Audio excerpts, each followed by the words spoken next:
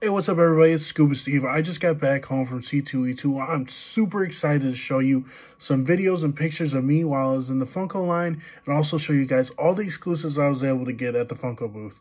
If you guys can, definitely hit that follow button, hit that like button. Also leave a comment if you were there at C2E2 and whatever Funko Pops you were able to get today.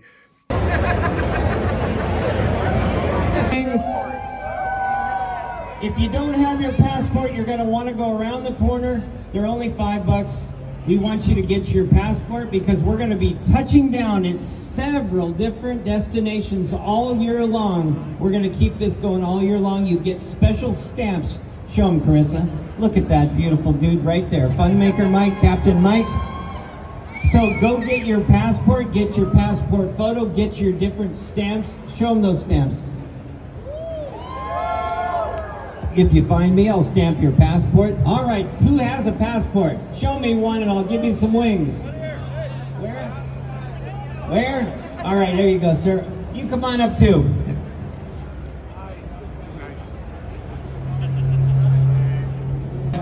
It's about time to start the first session of C2E2, kicking off our events.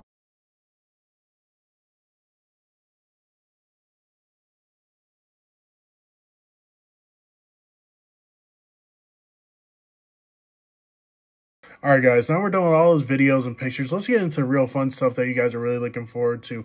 The exclusives. Alright guys, what is a Funko event without Funko's mascot himself, Freddy Funko?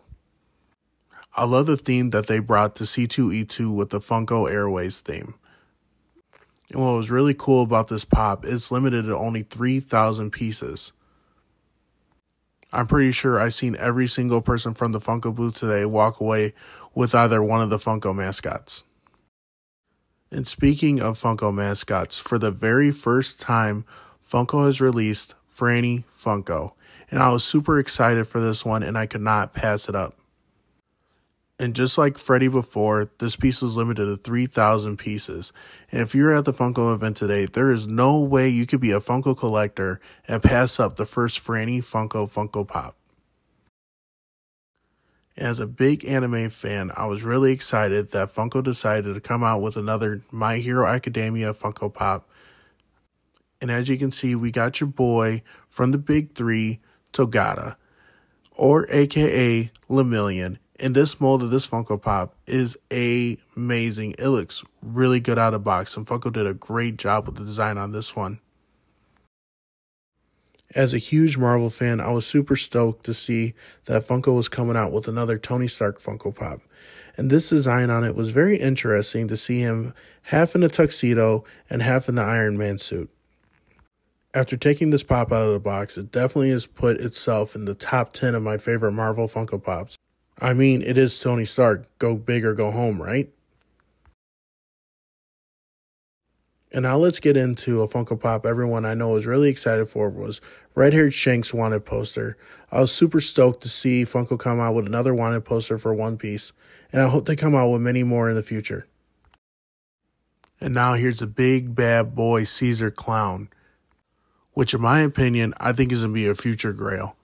Because the detail they put into this pop and the hype around this pop was just through the roof. Thank you, Funko, for delivering on another great One Piece Funko Pop. And I just can't wait to see for the many other One Piece Pops they come out with in the future. Because if they keep looking like this, it's going to be great.